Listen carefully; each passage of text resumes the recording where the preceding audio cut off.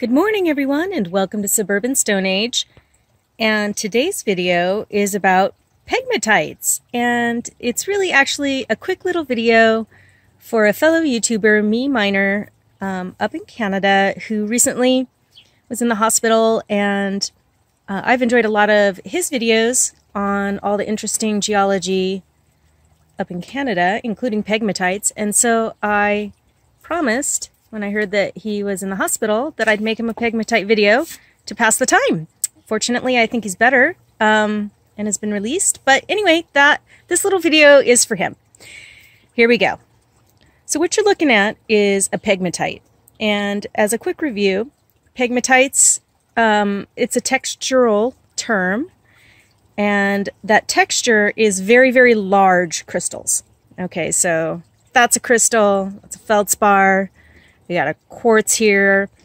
A smaller crystal texture would be something like this here. Can you see it? See how the grains are really small?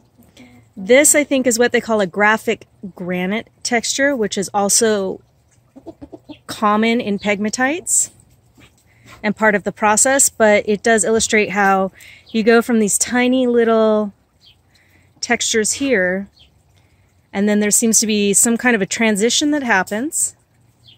And then all of a sudden you start getting this big quartz. You get big, well, big for us anyway, but big mica crystals.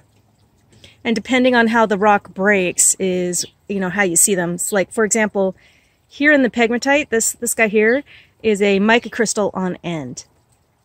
So why are pegmatites cool?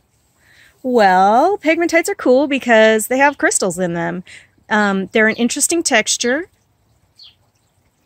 and they form when you have a body of rock. In this case, it's a granite. The country rock, the host rock, is a plutonic granite, and somewhere along the line,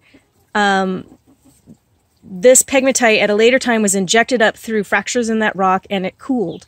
Now, traditionally, people say that it cooled very slowly because the crystals are so large, but I've also seen some videos that say that there's some interesting features that happen in pegmatites where the crystals, although large, cool very quickly. So I'll put a link to that video in a description below. I thought that was very interesting. But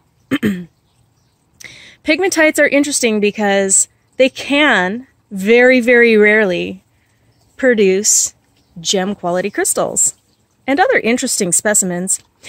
Sadly, this pegmatite that I've discovered is not one of those. It seems to be a simple pegmatite. What you see in here, there's some mineralization, but you see, like I say, the typical suspects. You see, once you get into this zone here where the large crystals are, there's a lot of graphic granite that I've seen on this particular pegmatite formation. But then you get these large feldspar crystals when you get into this zone here. And again, larger quartz crystals, and then you get mica. And also you do see magnetite, which is looks like something like that. It's a lot more rare than some of the other minerals that are there, but it is there. So yeah, fun. This is the first pegmatite that I've ever found on my own. In a second here, I'll show you some of the, although not valuable in any way, but just kind of cool crystal formations that you can see in pegmatites. Okay, so here are some other examples of samples that I've brought home from that pegmatite. I bring them home just so I can study them. Like when I first found this, I knew something was different, but I had no idea what pegmatites were or how they even worked. I just thought it was a really interesting rock, and I brought it home and began to learn all about it. There is some more. I think that is for the feldspar. These are the large quartz crystals. So some of the cool stuff that you can find. Check out, like, here's a very cool, really large feldspar crystal that I was able to find. I love that shape. That was just a really fun, attractive shape.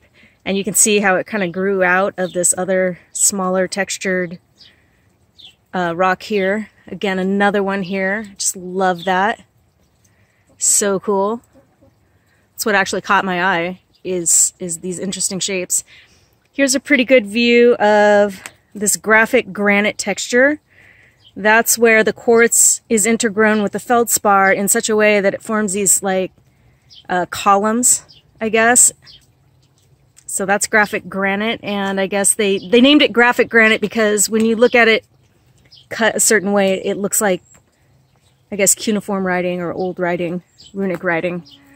It's also called runic granite. But you can see it's part of it can be part of how pegmatites form, and it's part of a zone of transition. So this is the graphic granite zone, and then again you start right around here, boop, boop, boop, boop, boop, you start to see how then all of a sudden the nature of the rock changes and it becomes these much, much larger crystals. So interesting. Here's another like freestanding feldspar crystal that has broken away, but it's got those just cool crystal planes on it.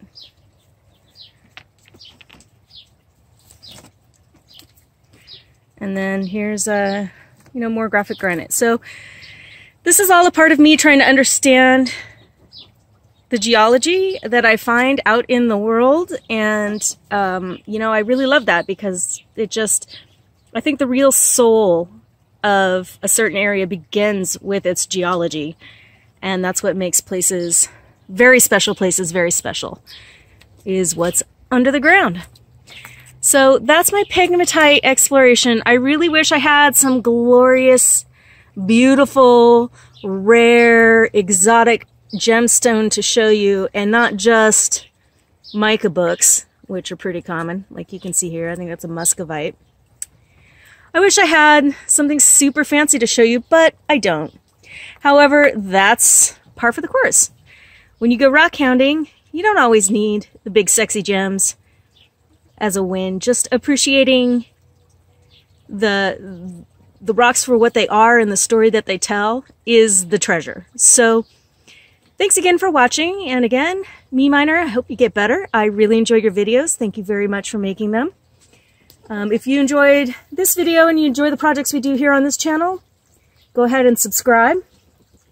Give us a thumbs up if you liked it, and leave a comment if you have questions. All right, we'll talk to you guys soon. Take care. Bye-bye.